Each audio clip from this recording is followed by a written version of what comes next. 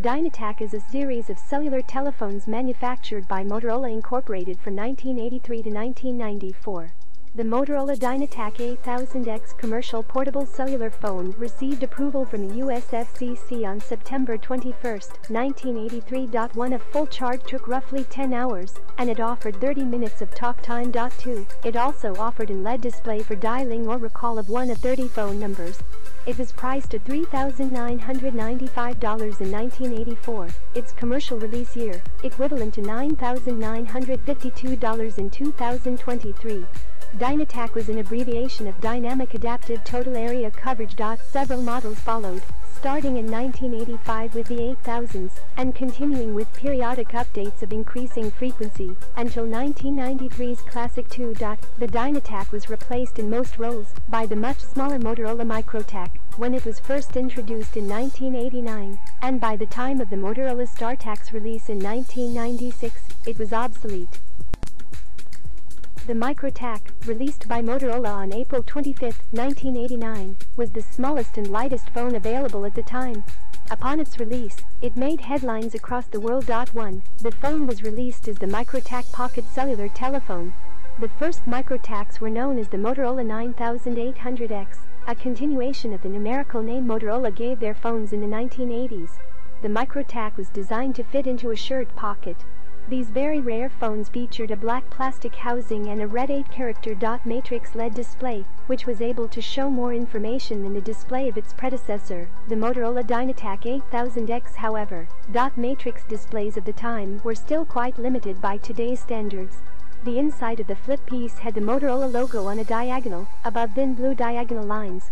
The badge on the front flip had a raised metallic Motorola logo, and Micro TAC in small blue letters above the display. The micro-sized phone measured as long as over 9 inches, 23 centimeters long when open, and weighed in 12.3 ounces, 350 grams, with the slim battery. 2. The phone incorporated a built-in alphanumeric phone book as one of the many standard features. A numerically organized menu allowed the user to select options for phone operations. Some of the many options included security codes, 2 phone number operations, a charge rate and currency calculator, secretarial memory scratch bits, hands-free operation, keypad tones, memory protection, phone number and name storage, as well as cellular system operation options. The Motorola StarTAC, first released on 3 January 1996, is often assumed to be the first ever clamshell flip mobile phone. 2. Technically, however, NEC had been releasing flip phones on NTT Docomo's PDC MOVA network long before 1996, namely the TZ804 and TZ1501, both respectively launched in 1991 and late 1994. 3. 4. The StarTAC is the successor of the Microtac, as semi-clamshell design first launched in 1989. 5. Whereas the Microtac's flip folded down from below the keypad, the StarTAC folded up from above the display. In 2005, PC World named the StarTAC as the 6th greatest gadget of the past 50 years, out of a list of 50. 2. The StarTAC was among the first mobile phones to gain widespread consumer adoption. Approximately 60 million StarTACs were sold. The StarTAC brand was revived in 2004 and 2007 for a series of flip phones exclusive to some Asian markets, and again for a cordless phone model. The Motorola D160 was a digital version of Motorola's entry-level analog phone, the A160. It had one unique feature: if you needed to use the phone in an emergency and the battery was flat, it would take AA batteries instead. I am not sure how long they lasted. However, the D160 had a rounded look, which some commentators found difficult to use. However, it was a reasonably well-made phone, if lacking in features. It had no memory for numbers, you had to rely on the SIM card, and the menus were a bit fiddly. However, it did support text messaging, if your network did. FORONE21, Motorola rebranded the D160 as the Memphis. It was a deep blue color, and had a different keypad layout. The Memphis was ONE21's entry-level phone. The D160 also had the distinction being the first orange paid phone. Orange launched paid with the Just Talk brand towards the end of 1997 and offered only this phone. The phone cost £179.99. The Motorola i1000 Plus is a Motorola i10 series phone. The phone came out in 1999. It is a clamshell phone. The phone featured the Direct Connect feature, two-way radio. On Nextel, it offered Nextelnet and other Nextel features. The i1000 Plus is a digital phone. The phone, on the battery pack section and with the flip closed, measures about 1 inch in thickness. Motorola Timeport, 1999. The Motorola Timeport is one of several Canterbury phones manufactured by Motorola. Its design included an organic electroluminescent display, which wasn't fully color, but included classic greens, blues, and reds of the time. The Timeport made its name by working on GSM 900 MHz, 1800 MHz and 1900 MHz networks, meaning it could work in the UK, most of Europe and the United States too. This phone was the executive's phone of choice at the time. Motorola V100, 1999. Described as a personal communicator as well as a phone, the V100 propelled the two-way messaging craze. Vibration alerts, mono ringtones and a funky design made this one pretty popular. Motorola Timeport P7389i, 2000. Motorola and Cisco Systems supplied the world's first commercial GPRS cellular network to BT Cellnet in the UK. The Timeport P7389i then became the first GPRS cellular phone.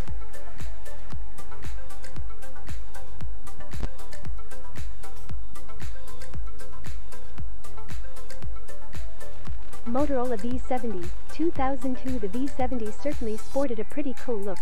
This instantly recognizable design was considered a fashion phone back in its day. A swiveling circular monochrome panel with a neon backlight keypad and interchangeable frames made this a pretty snazzy device for Motorola. The Motorola V70 had a WAP browser, GPRS capabilities, a vibrating mode and voice dialing.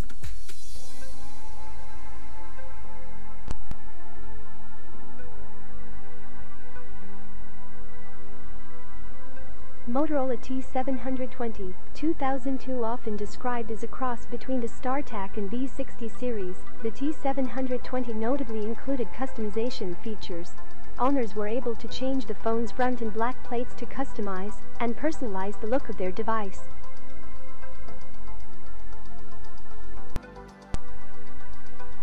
Motorola C200, 2003. This phone was pretty boring for its time, but its simple design and cheap price tag made it the company's third highest selling cell phone of all time. The Motorola C200 was so well built that some users were claiming to still be using this phone with its original battery as late as 2011.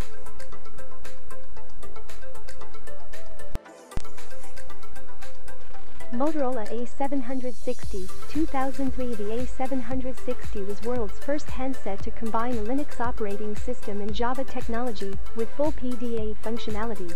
Highlights of this device included a digital camera, video player, MP3 player, speakerphone, multimedia messaging and even Bluetooth technology.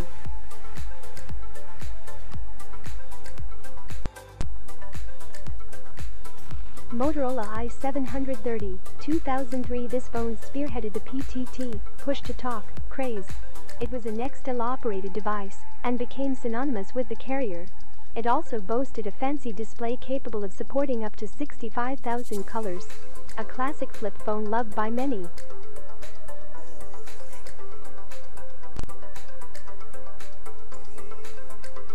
Motorola RAZR, 2004. Back in 2004, we had plenty of good things to say about the Motorola RAZR. Its extremely thin design made it stand out from the competition, and this particular model is now often associated with the entire RAZR series. A slim and metallic body spoke of the future of minimalistic smartphone design and saw this device being marketed as an exclusive fashion phone. The RAZR proved wildly successful, and Motorola sold over 50 million units by 2006.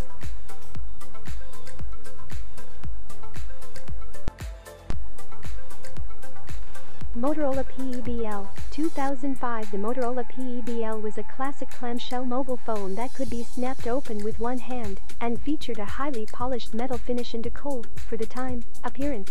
It supported the tri-band network, had a whopping 5 megabytes of memory, and even sported a GA camera.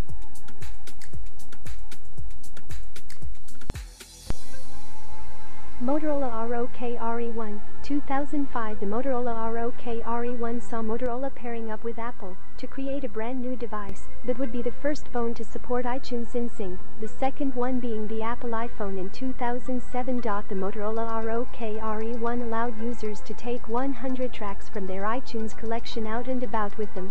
This paled in insignificance when compared with the Apple iPod, and a slow transfer rate resulted in a lack of appeal and lackluster sales.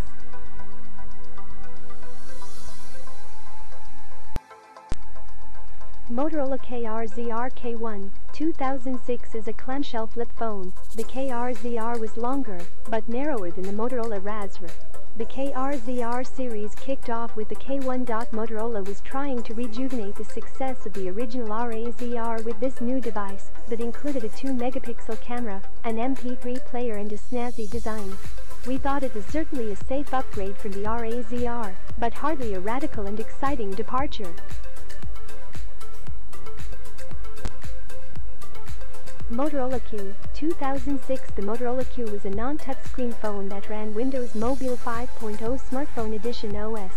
With the Motorola Q, the company was attempting to offer an alternative to BlackBerry that was incredibly popular with business folk of the time.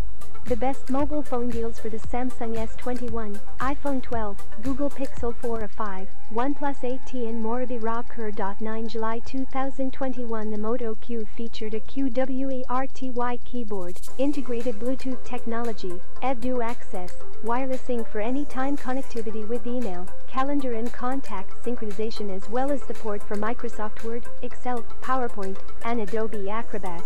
But none of these features was enough to dethrone BlackBerry.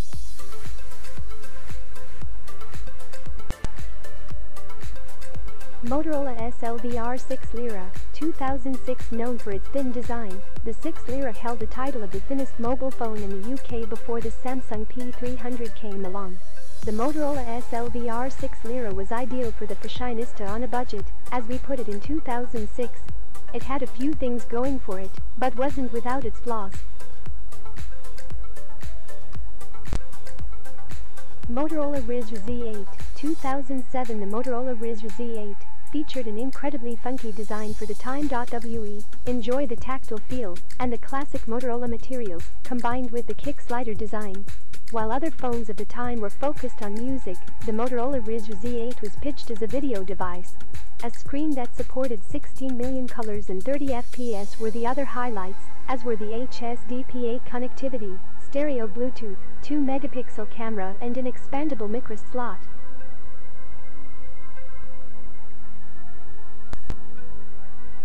Motorola ROK RE8, 2008. The Motorola ROK RE8 wanted to be everyone's music player, and that much was clear from the 4-way music controls featured prominently on the design.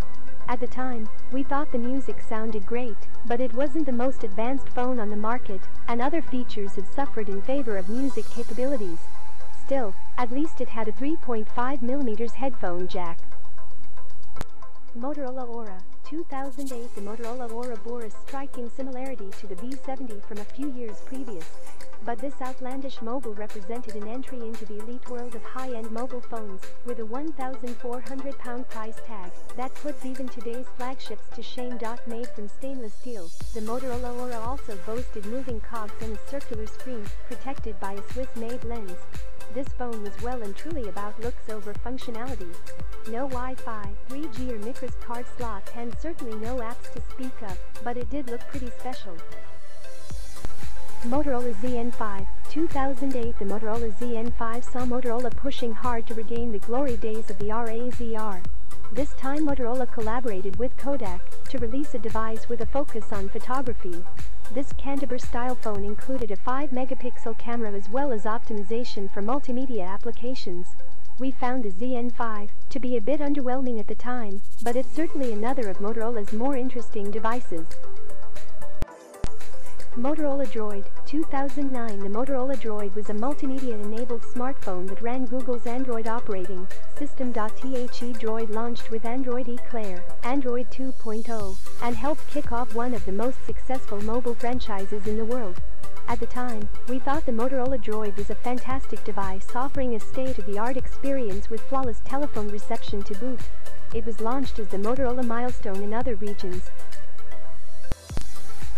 Motorola Droid X, 2010. This device revamped the Droid series by ditching the huge, heavy design often associated with Droids in favor of a, at that time, anyway, slim design. Despite this, it was still large and hardly the prettiest device around, but it did include an 8-megapixel camera and excellent video capture too. The Droid X certainly had a lot going for it, and ran on Android 2.2 with Swipe pre-installed, which made it interesting after the ditching of the slide-out keyboard. Motorola Fire XT311 Android smartphone was launched in July 2011. It is running on the Qualcomm MSM72271 processor with Adreno 200 GPU.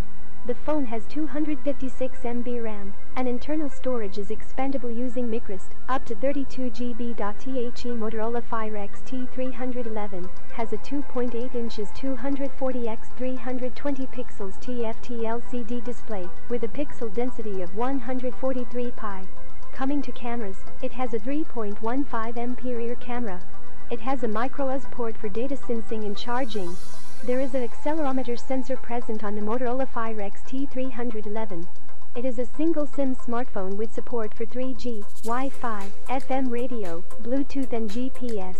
The Motorola Fire XT311 runs on Android OS v2.3.4, Gingerbread, and all this is powered by a 1420 mAh battery. It measures 116.5 x 58 x 13.5 mm, height x width x thickness, with a total weight of 110 grams, including battery. Motorola Fire XT Android smartphone was launched in August 2011. It is running on the Qualcomm MSM72271 processor with Adreno 200 GPU. The phone has 512 MB RAM, and internal storage is expandable using microSD, up to 32 GB. The Motorola Fire XT has a 3.5 inches 320 x 480 pixels TFT LCD display, with a pixel density of 165 pi. Coming to cameras, it has a 5 MP rear camera and a GA front camera for selfies. It has a micro-USB port for data sensing and charging. There is an accelerometer sensor present on the Motorola Fire XT. It is a single SIM smartphone with support for 3G, Wi-Fi, FM radio, Bluetooth and GPS. The Motorola Fire XT runs on Android OS v2.3.4, Gingerbread, and all this is powered by a 1540 mAh battery. It measures 114 x 62 x 12 mm, height x width x thickness, with a total weight of 114 grams, including battery. Motorola Ming A1680, 2011. The Motorola Ming was a mobile phone sold in Hong Kong and China only. It was part of a series of devices with interesting specifications. This model included a transparent clamshell cover and stylus pen. Certainly quirky. Motorola Matrix 4G, 2011. After a high-profile debut at CES 2011, this device is ultimately remembered for its gimmicky laptop dock. Motorola's focus was on a device that put a computer in your pocket, and came with a range of accessories too. The Motorola Matrix was likely the forefather of the current Moto mods, and showed that Motorola wasn't afraid to innovate. Motorola Droid Razr Max, 2012. Resurrecting the Razr series, the Max had a long-lasting battery life and impressive smart action software. The Motorola Droid Razr Max once again saw Motorola trying to relive the hazy days of RAZR glory. This new device might not have had the same style as the original device, but what it did have was a smashing battery, which lasted for as much as 2 days. At the time, it was likely the best Android device to own, especially if you wanted it to last and last. The lack of Android 4 at launch had many upset though. Motorola Droid 4, 2012. A part of the Verizon Droid franchise, the Droid 4 is considered one of the last great QWERTY smartphones. It supposedly perfected the mobile keyboard with responsive, tactile, and strong keys. Moto X, 2013 Motorola Moto X was Motorola's first flagship, after becoming a Google-owned company, and as such, it was much anticipated and much sought after. It wasn't really much of a flagship though, aimed more at the mass market, and designed to appeal to everyone. It didn't have the bleeding-edge specs many would hope for from a flagship device.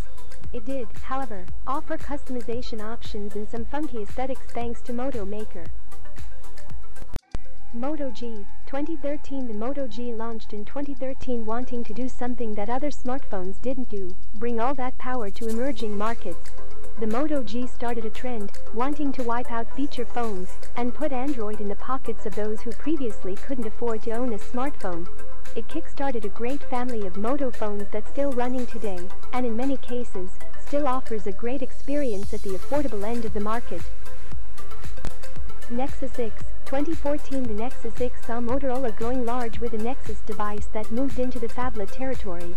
This phone had many saying it was too big, but was also rejoiced for being a fantastic all-around smartphone, running the latest version of Android, that was always sure to appeal to true Android fans. The Nexus 6 followed the design of the Moto X, and it looked really good for it too. We thought the Nexus 6 had plenty of power, good all-round performance, and a solid build backed by an attractive design. Moto Z and Moto Mods, 2016 The Moto Z was all about mods, clip-on modules, offering a variety of different highlights including speakers, improved cameras and much more. This certainly made the phone stand out, but also assumed you'd want to spend more money in order to accessorize your smartphone. The Moto Z wasn't a flagship device, but it was certainly interesting, and Moto Mods continued well beyond the original phone. Motorola Razr, 2019 The Razr is back for 2019, and this time it's a vision of the future. The 2004 icon has been reinvented with a folding display, seeing a familiar clamshell design that effectively lets you fold your phone in half and slip it into your pocket. It's already attracting a lot of attention, as will the $1,500 price. It's going to be available in early 2020 on Verizon and EE in the UK. Pre-orders are open. Moto G9 Power. With the Moto G9 Power, Motorola went against the norm and added a whopping battery into its phone that other flagship phones would balk at. We found this phone could easily go 2 days before needing a charge as a result.